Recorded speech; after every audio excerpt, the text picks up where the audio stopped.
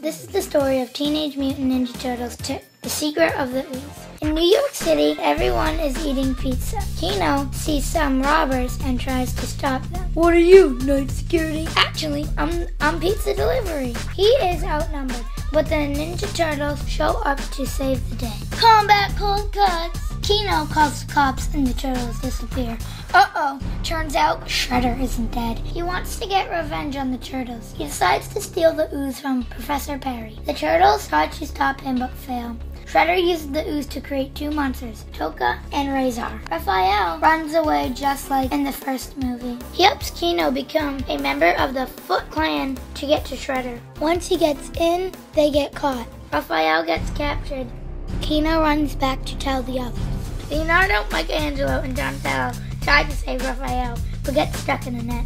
Splinter saves them all. They free the professor and escape, and he tells them the secret of the ooze, just like the name of the movie. Shredder releases Tokka and Razor into the streets. The turtles need to stop them. They make special donuts that will shrink Tokka and Razor back down to size.